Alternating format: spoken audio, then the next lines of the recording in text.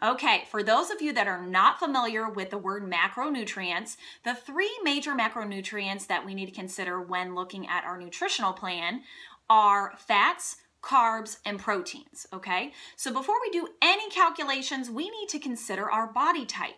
There are three types of body frames.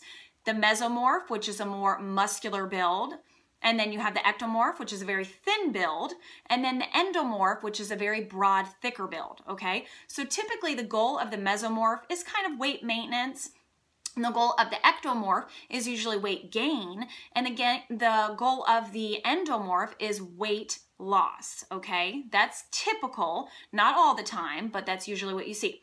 So the ectomorphs are going to require the least amount of fat and the most amount of carbs. 55% of their daily nutritional value should be coming from carbs, okay? And it makes sense because they want to gain weight.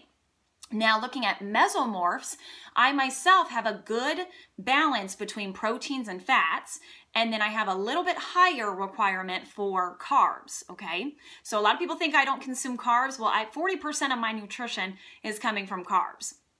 Healthy, low glycemic carbs, but I do consume 40% carbs typically. And then the last body frame is the endomorph, and they are going to require the least amount of carbs and the most amount of fat, very similar to the Atkins diet that was created years back. So I do not recommend going Atkins, going zero carbs, because it's going to be very difficult to maintain that. If you can maintain that, more power to you. But the goal here is to consume the proper carbs, okay? So low glycemic carbs, and whatever you're going to be able to maintain is the way you need to do it, okay?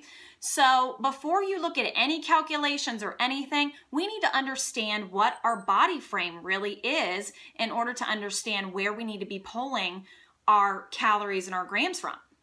So just keep that in mind. If you have any specific questions on what body type you may be, please reach out to me, and we are going to keep this series going. So I'll have a few other videos to follow.